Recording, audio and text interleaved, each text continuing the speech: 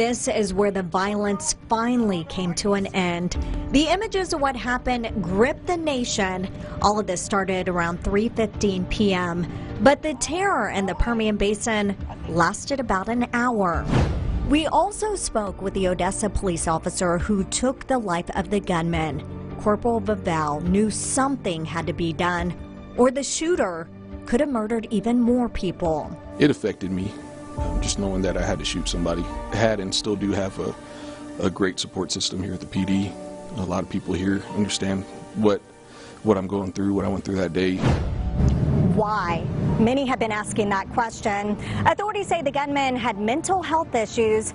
That's why the Davis family has been working to raise awareness regarding mental health, as well as for health care for children right here in the Basin.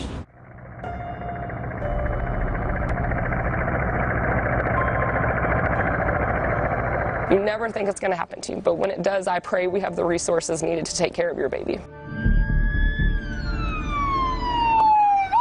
Kelby Davis knows her family's story could have had a much different ending. One without little Anderson still here today. What's your pretty smile? I want to live in a community that can take care of young children, and I understand there's so much that goes into that. This Odessa mother praises the doctors and nurses at Medical Center Hospital. They did everything they could to help Anderson, but she needed more.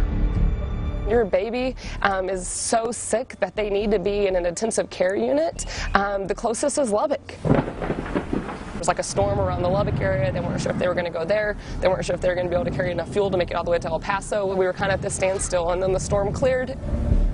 We were able to put her on a helicopter without us to go to Lubbock. I'm just thankful that day and lucky that day that my child got out to a hospital. 1, 2, 3.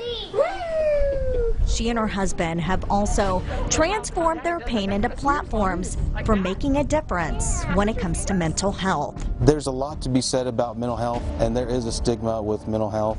And I think, people are afraid to go get help. If you need help, go get the help. 'Cause it's not worth your own life, and it's not worth other people's lives. I do pray that we're a community that can support people that are dealing with demons inside of them and dealing with evil.